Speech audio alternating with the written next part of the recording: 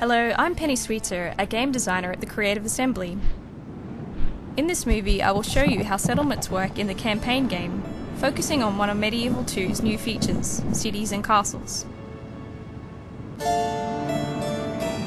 Having chosen your kingdom for the grand campaign, you'll begin with a small number of provinces under your control.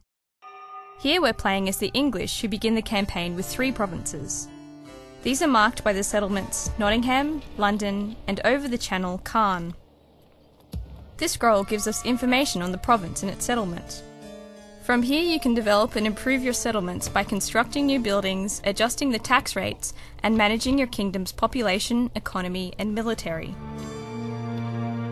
As you progress through the technology tree, new buildings become available that will enable your kingdom to develop in all of these areas. In Medieval 2, settlements can be developed as either cities or castles. Cities will provide your main source of income, and the technology tree reflects this by allowing you to build structures that will boost your economy and population.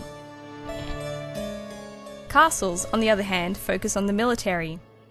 Developing your castles will allow you to recruit better and more varied troops for the battlefield. As a rule, castles have smaller, more stable populations and are easier to manage. And in times of war, they can quickly raise powerful armies and construct defences to resist an enemy siege. However, later in the campaign, having a greater number of cities to generate more income from taxes and trade becomes essential. Players can convert one type of settlement to the other to support their overall strategy at any point during the game. Striving for the perfect balance between cities and castles provides another compelling layer of strategy to the Total War experience. So that was a brief preview of how cities and castles work in the Medieval 2 campaign game.